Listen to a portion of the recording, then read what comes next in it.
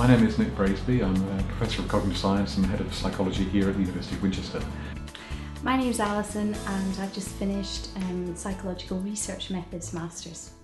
We believe that what we have within the course is a very strong, very solid foundation on research methods, appropriate really to a wide variety of destinations that our students may wish to go to. You have the opportunity with a Masters really to work very closely with a supervisor who's pretty much at the cutting edge of their field, and all of the staff involved in this course are highly research active.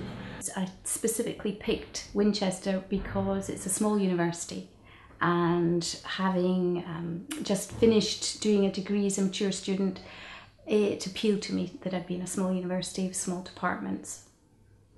Typically these days, I think many entry routes into professions are slowly migrating from an undergraduate degree to a postgraduate one, and many students I think will recognise this is simply a way of strengthening what otherwise is a solid set of qualifications. I suppose I wasn't particularly sure what I was wanting to do in the future, and I knew it would give me the opportunity as a basis if I decided to go on and do a PhD.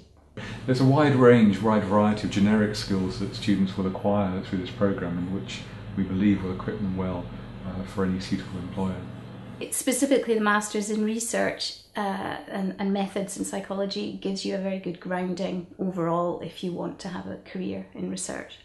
Many of our students have gone on to explore professional routes, so one of our current students, actually the student I'm supervising at the moment, is pursuing the programme precisely because they want to strengthen their application for clinical psychology. We in the psychology department particularly pride ourselves on cultivating a very close and strong relationship with our students. We pride ourselves on being highly accessible to our students. The Masters has led me on to working in the department now in research, which is great, and also I'm still considering whether to continue on and do a PhD.